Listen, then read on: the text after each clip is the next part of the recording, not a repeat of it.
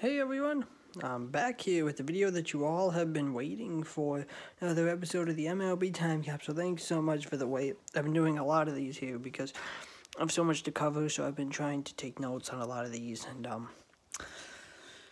figure out what I want to say. But we're back with this, and thanks for the views, thanks for all the new subscribers that I've had. I'm very grateful for that, so I'm going to be doing some more of these. And because it's starting to be successful, I might do some NBA and some NFL ones as well, but today we are back in the 1914 World Series. Yes, last time we left off, it's been a recap because it's been a while. The New York Giants lost once again. This time, however, the Braves now step up to the plate where they beat the Philadelphia Athletics in this World Series. So, 1914, Woodrow Wilson was president. Star Wars was far, far away. And the Chicago Cubs, wait for it, are not World Series champions. Ha! So, in this corner, led by Hall of Famers Connie Mack, who was the owner, Frank Baker, Chief Bender, Eddie Collins, Lou Pinnock, and Eddie Plank, the defending World Series champions, the Philadelphia Athletics, a.k.a. Kansas City, a.k.a. Oakland Athletics. And in this corner, led by Hall of Famers Johnny Evers, Rabbit Marinville. Yes, that was his name. Rabbit Marinville. I wonder if rabbits, all the rabbits must be happy. Yay! Representing the city of Boston, soon to be Milwaukee, and soon to be Atlanta. The Boston Braves. So, I know what y'all are thinking here. You're probably thinking, oh, well, walk talk. The Athletics are going to win because, they beat the Giants, and how could they lose to Boston? They lost to probably one of the greatest underdogs in the history of underdogs. So, let's take a look here at my notes and get into this World Series. So, these Braves were known as the Miracle Braves because on July 4th, the Braves were in last place. They were 10.5. They were so far behind, and nobody thought that the Braves would catch up. But then they won the pennant by 10.5 games. It's funny, the Braves' relatively unknown trio of starting pitchers basically had a abysmal combined record of 285 and 245, but they outperformed the Athletics' vaunted rotation 929 and 654 all-time record in 4 games.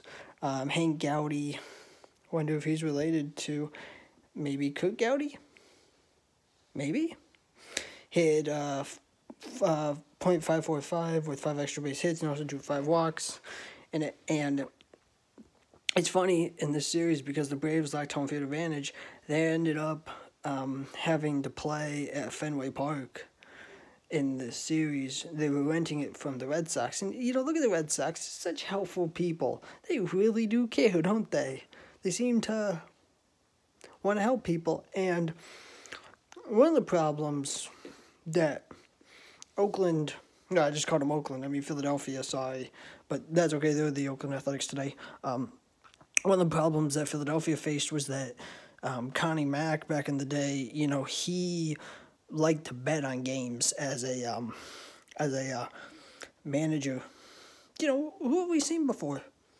Because apparently somebody else in Major League Baseball, yes, we're going to get to his World Series, he liked to throw games too. Actually, 2 of them did. One of them, Pete Rose. Yeah, we'll get to him.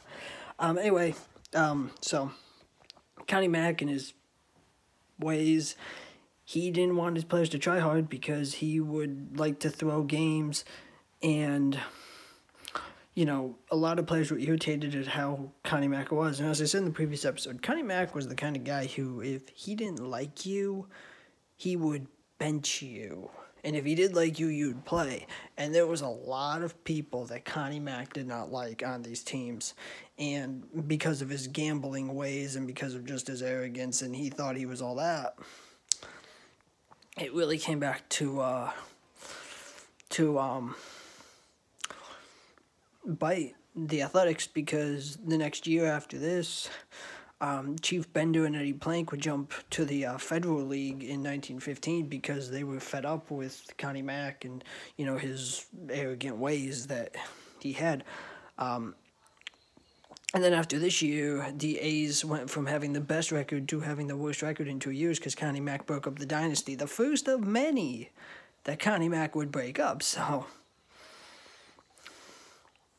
let's take a look here at the summary. So the Braves actually swept the Athletics. Yes, they swept. They're making this probably a boring World Series, but it was fun in the fact that nobody expected the Braves to come out of nowhere like they did. I mean, everybody went in assuming that Philadelphia was going to win because Boston was so bad for pretty much the whole year that everybody was like, oh yeah, well, Boston's going to lose. But guess what? They didn't. Boston pretty much had their way with Philadelphia. Game 1, Braves had a field day. They won 7-1. Game 2, Braves won 1-0. Game 3, an extra inning game, the Braves won 5-4. And in Game 4, the Braves won 3-1. So, no, and the Braves, it's funny, Boston out-hit Philadelphia, combined 33 hits for the Braves, 22 hits for the Athletics. The Braves scored 16 runs compared to the Athletics 6, and the Braves committed more errors. But that didn't matter because if you go back and you look at any of the stats in the series, Boston was just out hitting them. And as I've said so many times, but I will continue to say, in this early days of the World Series, you could get away with having really bad pitching. You look at the Braves pitching. Okay, they outperformed Philadelphia, but their hitting was so good, they just put runners on base. And they would just score consistently whenever they wanted. And Philadelphia, it doesn't matter how good your pitching is. If your hitting sucks, nobody is going to, you know, take you seriously. And I guess Connie Mack forgot to tell his boys to show up. Or maybe it was because he benched his whole rotation because maybe they sucked. Because that's what Connie Mack does. Or that's what he used to do. He died, so he can't do that anymore. Although he probably owns a team up there, and he's probably doing that. The winning players got $2,812, and the losing team got $2,032. So a nice payday for of them. Total attendance was 111,009. Average attendance was 27,752.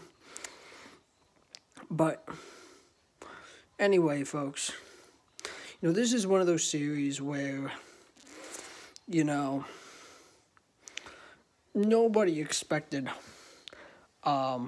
Boston to win. As I said before, they were so bad.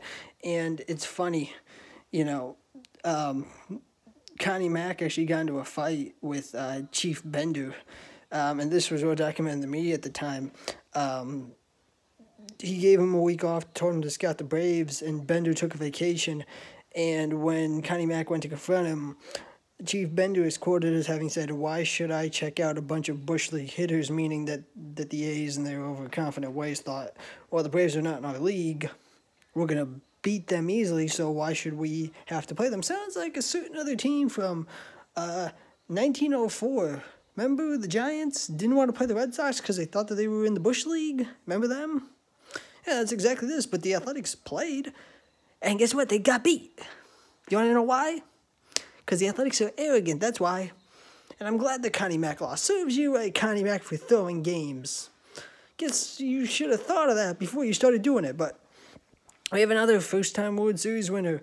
The Boston Braves, a.k.a. Kansas City, a.k.a. Atlanta Braves, get a World Series. Their first ever. Yeah, so now the city of Boston has 2 World Series winners, and the Athletics, well, thanks for coming, but down goes Philadelphia. Remember, down goes Frazier, or down go the Athletics, and they're down for the 10 count, and they're not getting back up. So we won't be seeing them for quite a little while. And the city of Boston celebrates, and Rabbit Marinville can go back to the Rabbit's place and celebrate by eating carrots all day, and Johnny Evers can live happily ever after knowing he won, and for Frank Baker and Chief Bender and Eddie Collins and all of them, sorry. It's not all sunshine and roses anymore for you guys. But folks, that was the 1914 World Series, featuring a team from Boston and Pennsylvania. Now, the next time that we talk, it'll be 1915. And guess what? We have two teams from Boston and Pennsylvania again. And I know what you're thinking, but Walk Talk, there's no way that it could be the there's no way that it could be the Braves and the Athletics, could it? You'd be wrong, Watson.